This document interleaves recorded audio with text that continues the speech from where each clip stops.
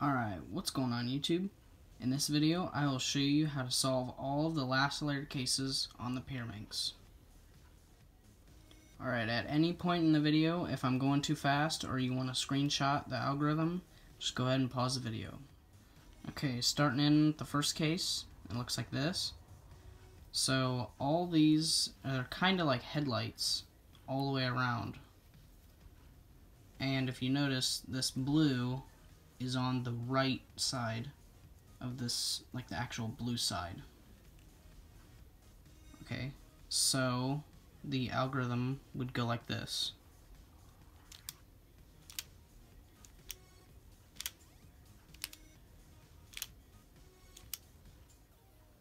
Okay, so how I finger trick it is I grip this corner with these three fingers, so I can just do like these kind of moves.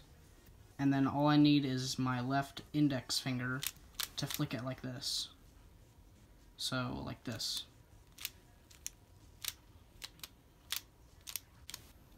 Okay, and I'll show it fast. Okay, the next case is really similar to the other one, except it's the reverse. So like the red are on the right, and the red headlights are in the front.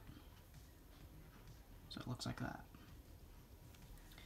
And it's just this, it's the same like R moves, except you do U moves instead of U prime. So it'll go like this.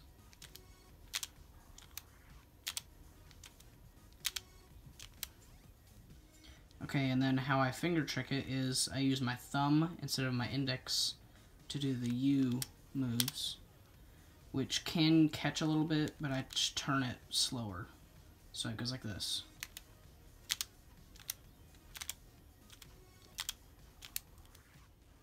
Okay, and then this case, perform fast.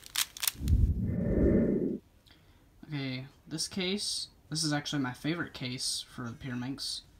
So it's, you have one edge solved, and then this one is flipped, and then this one is flipped. And so how you finger trick it is like this. So you go left down, left up, right up.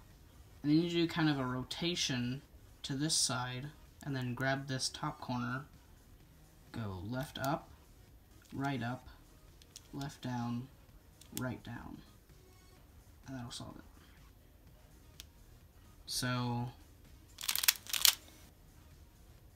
how I finger trick it is I just do this, rotate it, and then just like as soon as I rotate it, I move this up, and then just do the rest of the algorithm.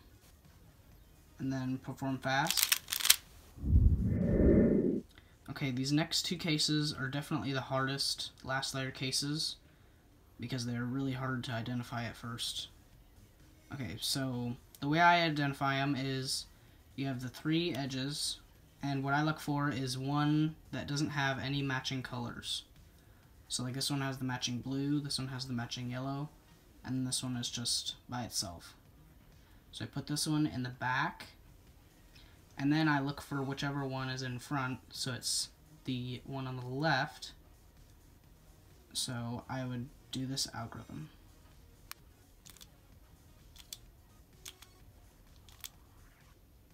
Do kind of a rotation.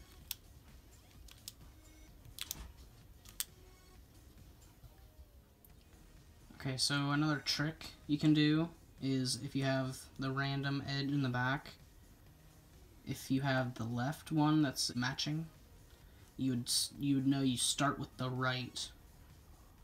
Okay, and then perform fast.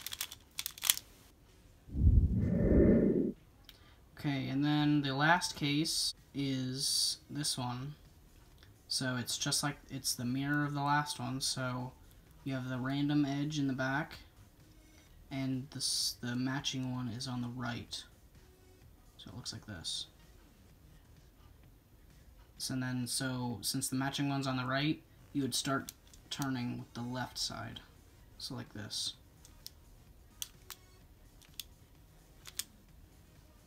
Rotate.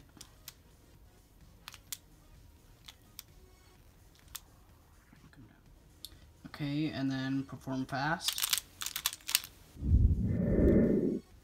Okay, I hope you liked this video. If you have any questions, don't be afraid to comment down below. I answer comments all the time. Go ahead and check out my other videos, and maybe subscribe if you want. Alright, I'll see you later.